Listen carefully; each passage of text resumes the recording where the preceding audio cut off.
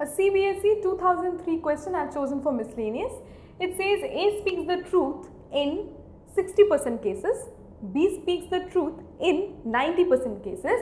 In what percentage of cases are they likely to contradict each other while stating the same fact? That means there are two persons A and B. A can speak the truth in 60% of the cases, B speaks truth in 90% of the cases. You have to find out that while stating the same fact, what are the percentage of cases while they contradict each other or when they contradict each other. Contradict each other means that they will not agree to each other or they will not be on the same side of the coin.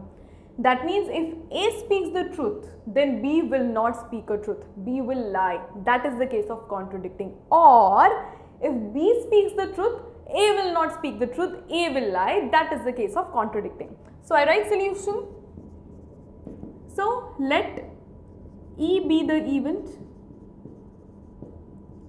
A speaks the truth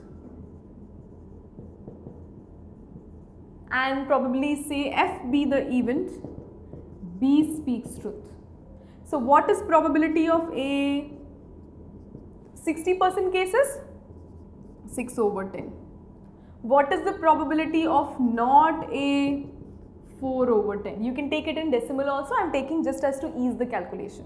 Simply what is the probability of, I am sorry, it should be A, or this can be taken as probability of E, and this can be taken as probability of not E. Similarly, what is the probability of F? Means when B speaks the truth, that is 90% of the cases. Probability of not F is 10% of the cases, 10/100, because I will just remove the percentage.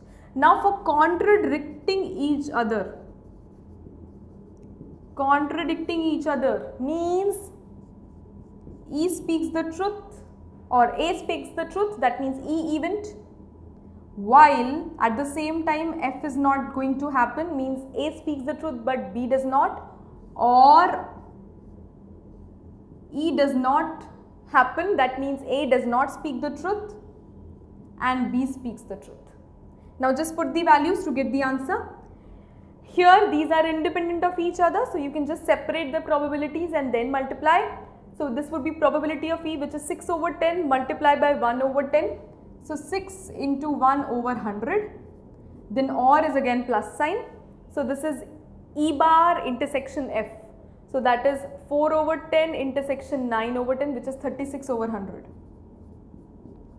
So this makes it 42/100, which is 0.42 as the answer. So see, I didn't cancel by the table of 2. If I would have cancelled, I would have missed these denominator tens and hundreds. So directly later on I just converted into decimal and got the answer.